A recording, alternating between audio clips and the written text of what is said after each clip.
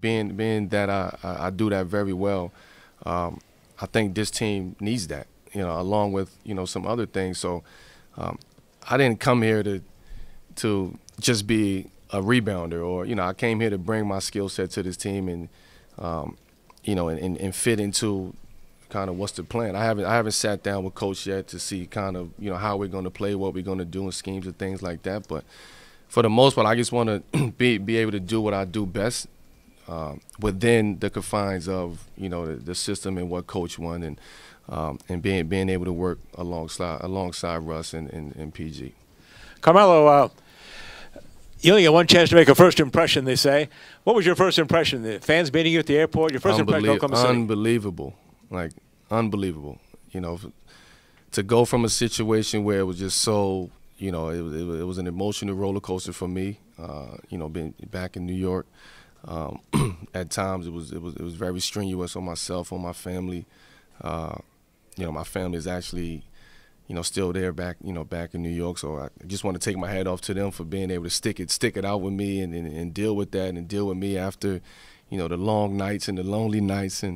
But to come here on the flip side of that and just feel that passion and feel that energy, and anytime you feel wanted and appreciated, that you can't even put those feelings into words.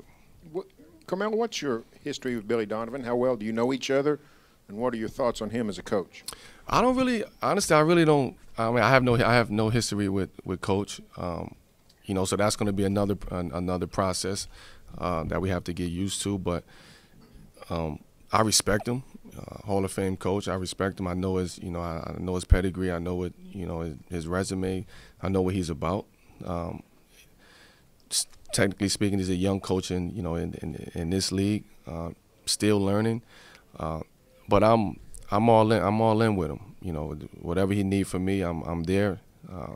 He can communicate with me. He can come talk to me. I can come talk to him. And I think that's the way that we're going to make this thing work. And I'm letting him coach. I'll be the player, and I respect that, and we go from there. Melo, I had two questions actually. The first is, how do you feel about starting at the 4, or the concept of starting at the 4, or even coming off the bench? And the second question is, who, me? Oh. I guess that answers that part. I mean, I don't know where that started, where that came from. Hey, Pete, they said I got to come off the bench. No, I'm sorry. Go ahead. Oh, well, how do you? I guess the bench question is not a question, but how do you feel about the potential of starting at the 4? And then on a lighter note, how do you feel about the phenomenon of Hoodie Melo? The first part is to speak on playing the 4. I won't even call it the power forward position anymore in this day and game. It's a 4. It's a number. You're out there on the basketball court. It's a position. I don't feel no type of way. I feel like there has been times where I've been my strongest at that position, and like I said earlier, I can adjust. If you need me to play the 3, which is my natural position, I would do that. You need me to play the 4, which is, I think I can actually be a lot better at the 4 with this team. Then I'll do that.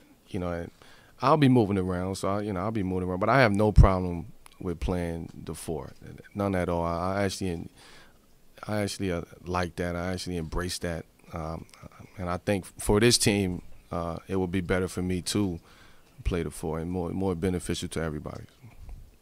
And the Hoodie Melo thing, for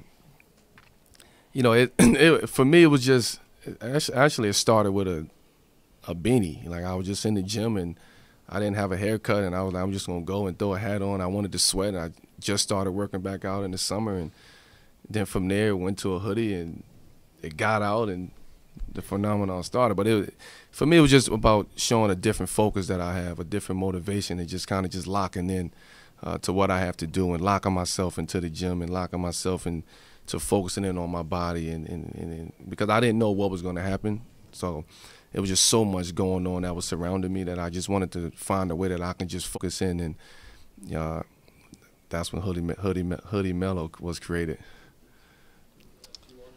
Carmelo, can you tell us where Dwayne Wade will be playing this year? Where is he? I have no idea, to be honest with you. I would love to have him here in Oklahoma City, but am I allowed to say that? Is that tampering? Oh, he's free now? Come on, D. You know where you belong at. Come on. That's all I'm going to say.